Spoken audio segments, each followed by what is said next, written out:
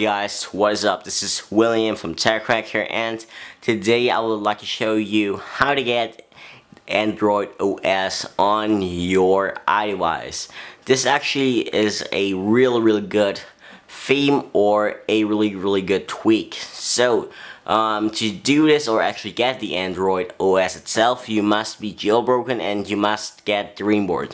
You can purchase Dreamboard from the Mod My repository for $2.99. You can also get it from the Cydia repo.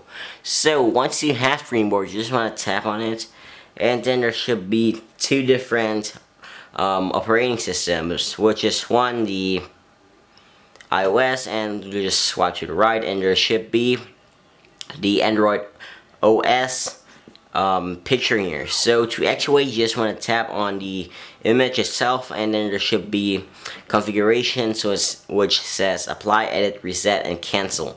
To actually activate the Android theme itself, you just want to tap on apply. Alright, so the Android theme itself will load up right now, and it will load up real quick, and you can do different things with this tweak or theme here. So this theme works without any lag. I'm not sure if it works on the first generation iPhones or iPods. I haven't tried yet. So I'm just gonna walk you through the theme here. So on the home screen here, we have a clock here and some clouds, which look pretty cool.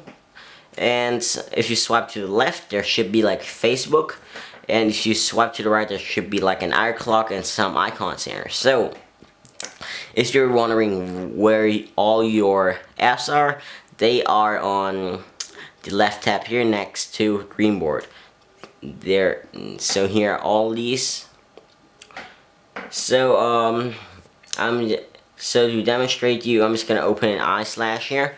So as you can see, iSlash here opens really quick, and if it wants to return, I'm just going to click on the home button here, and then it will just return me to the home screen here. So I think it's pretty cool, and it works without any lag. I mean, if you want like an Android OS an iOS device looking like an Android OS device, you should definitely get Dreamboard.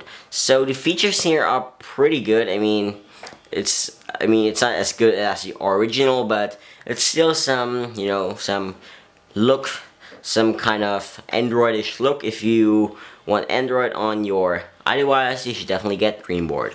So this was my video showing you how to get or theme your iPhone or iPod Touch to an Android OS.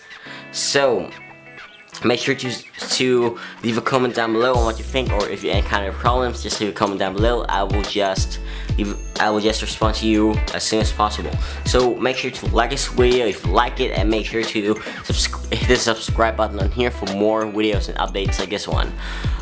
Make sure to check out my Buckyballs unboxing tomorrow, and I will catch you guys later.